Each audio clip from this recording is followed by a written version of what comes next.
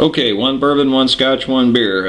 This is for Mr. Hall. He wants to know how to play this song, so this is my version of it. George Thorogood plays it a little differently. He plays it with a E chord, pinching the E, the two E strings together and kind of strumming the strings in between. It's like a... We're not going to do it that way.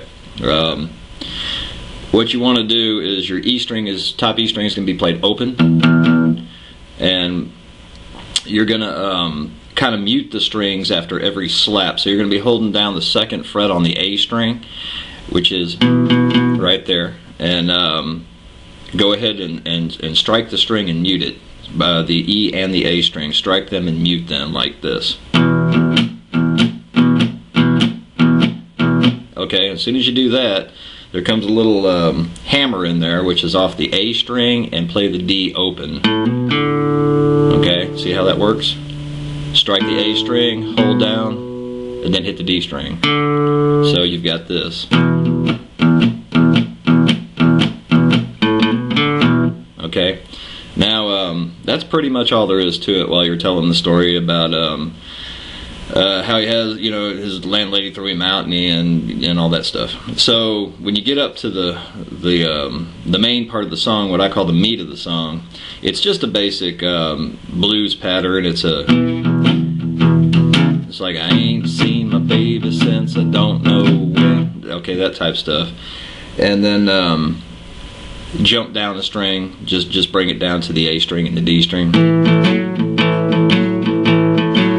Okay, and then when you get to the very end of that solo, you're going to have a little okay, and all you're doing basically is barring at the first fret all the strings, but you're only playing the top three strings, so you're just going to put your main pressure on the bar on the first three strings, and bring your on the D string, come up to the third fret with your ring finger, and you're going to slide up one fret, so it's just a...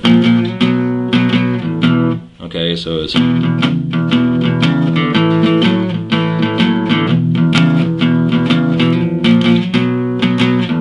Okay, now the part where it goes so out the door I went, you're just going to hammer from the very bottom E string all the way up to the top. It's a very simple walk. You're going to bend that E string on the third fret, and next string on the B, hammer off, and then come over to the second fret.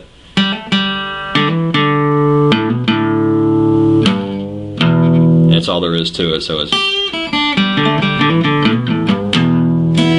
and that's basically all there is to the whole song. And when you get to the end, there's a little tiny walk that I do when I play this song. It's like a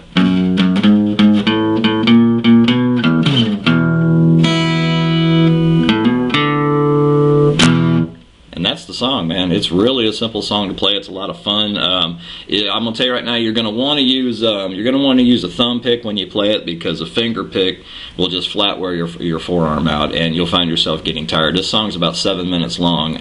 I play it live, and I go a lot longer than I did it on YouTube.